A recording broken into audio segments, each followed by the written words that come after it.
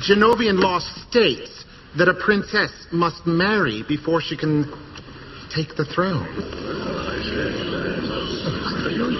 Shut up! I was determined not to do sequels that went straight to video, so I didn't want to do a sequel. But this one, they said honestly they would try. They'd give us a reasonable budget, and they would bring back the stars, and we'd have a shot at it.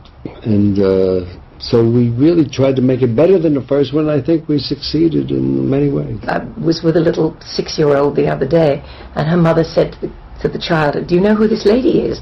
And the child looked at me and she said, "Mary Poppins?" And the child said, "Yes." And then she said, "And Sound of Music?" And she said, "Yeah." And she finally said, and Princess Diaries? And she went, "Oh, cool." So, what can I tell you? I have a whole new audience. I remember Julie in, not Sound of Music and Mary Poppins, of course, but I remember seeing her in My Fair Lady on Broadway, and she was just sensational. And so they said, Blake Edwards' husband said, she sings a little bit at home. So I said, come on, try it. And she refused in Princess Diaries 1, but now we were a few years later, and I said, what about that singing part? I saw you sing at a charity bash I was at with her. She said, well, we'll try it, but promise me if it's no good, you'll cut it out. So I said, you got it, and she did it very bravely. And we left it in, and it was quite charming. Yes!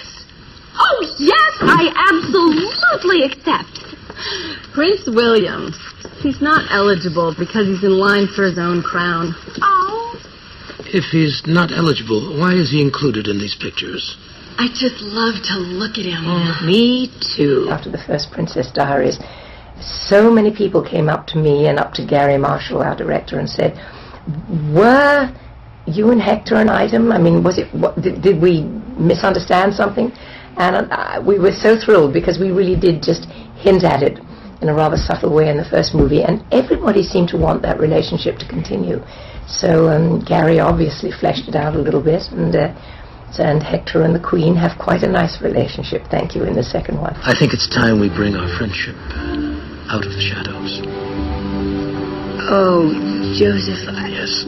Yes, my dear. I would kneel if it weren't for my knee replacement. Some of the other things that delight me about the movie are, the idiocy of Queen Clarice saying, goodbye trolley people and goodbye culinary people, and sort of totally out to lunch about parts of the world and yet so down to earth in other ways. I think she's a great character. I love her. Reviews are always important, but I said once I'd rather have 3 6-year-old girls laugh heartily than Roger Ebert write a nice review, but I lied. It's a lie.